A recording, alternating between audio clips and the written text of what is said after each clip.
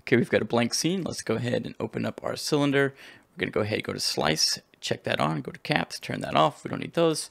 We're going to grab this. We're going to hit rotate, hold shift, rotate that 90 degrees. Come in here to our object settings, say 100 by 100.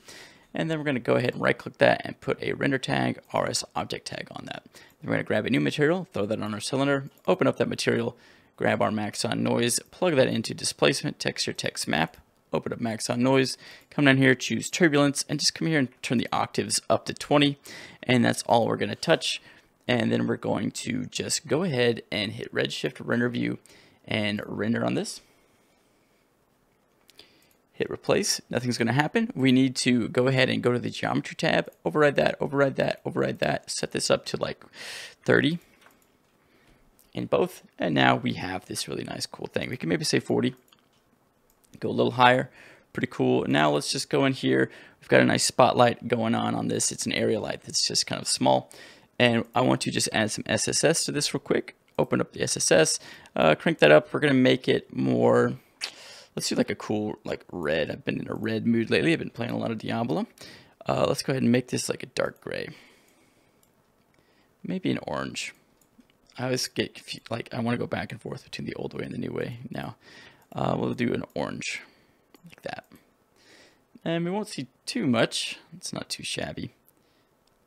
Let's go ahead and make this sort of this darker color.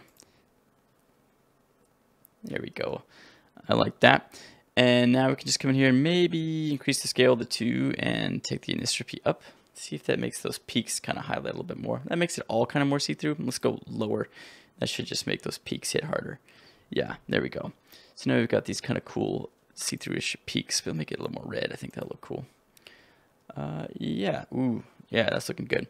Okay, so let's grab our light here real quick and zoom out here. And we're just gonna lower that down a bit. Let's zoom in here so we can see what we're doing. We're just kind of making it a little like spotlight, so it's kind of backlighting these a bit.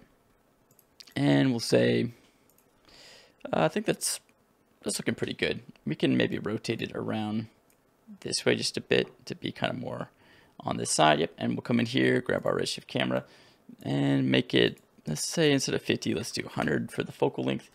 Come in here, zoom in, and just real quick add.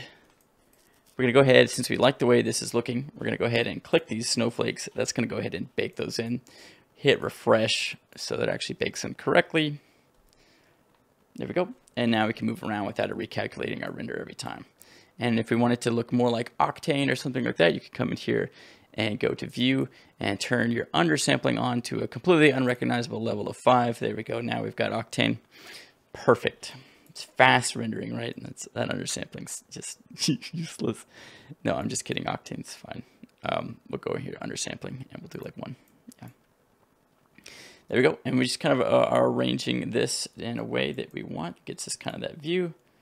I like that. And we'll just go ahead and add in a little bit of depth of field. So we're going to go ahead and go to our camera, optical, bokeh, set it to 2. And then we're going to come in here and use this button here, click and click. And there we go. And now we have this really nice, cool, noisy image. Maybe 2 is too low. Let's do 3.5.